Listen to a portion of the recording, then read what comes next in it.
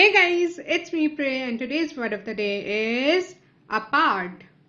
Apart. It's an adverb which means at a little distance or away from one another in space or time. If something is at a distance, you will say they are apart. Okay? Or if someone is like very different or away from each other, so you will say they are miles apart. Right? So they are really different, or you could also use it as a distance. It depends upon the context. Like in what situation is it being used?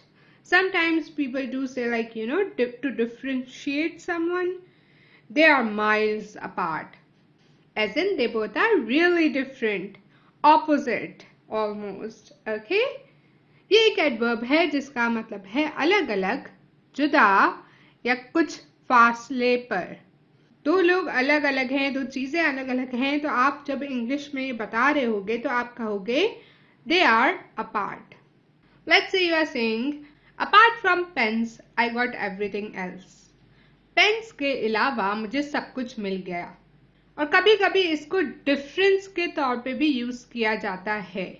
आप कहते हो ना ये दोनों बहुत ही अलग हैं, तो in English you will say they are miles apart.